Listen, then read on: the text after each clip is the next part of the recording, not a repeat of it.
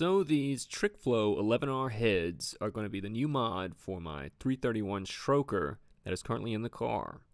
And we'll be swapping them out, which previously the car had Edelbrock Performer heads, which were 170 cc's, which were a little too small for a 331, so we're going to go with 205s with these 11R heads, and we're going to see what the power gain is. Hopefully, it's going to be big.